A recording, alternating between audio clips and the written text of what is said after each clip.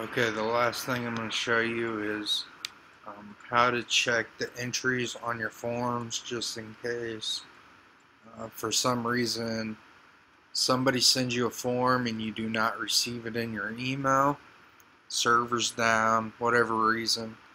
um, the client calls you up and asks you if you ever received their information.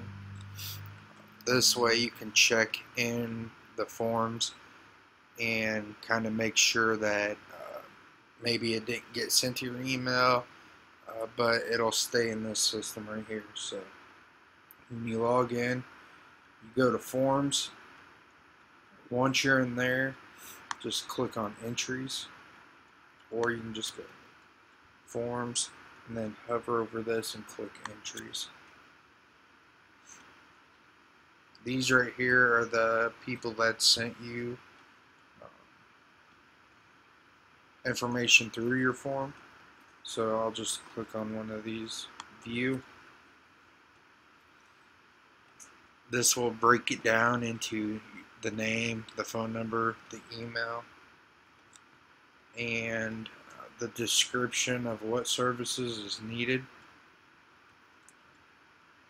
You can go through these. You also have an opportunity over here to print this. You can click off the notes so you don't want to include any of the notes down here. You can print this email so you have that form later on to refer to. Let's go to another one. But this, you can also have it resent to you if for some reason, hey, you want to keep a copy in your email, or that way you can easily contact them quicker. You can also have it resent this same email to you. This is clickable, so if I clicked on this, it would open up my mail, and then I could contact that person faster.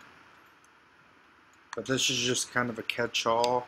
I want to make sure you're aware of this also.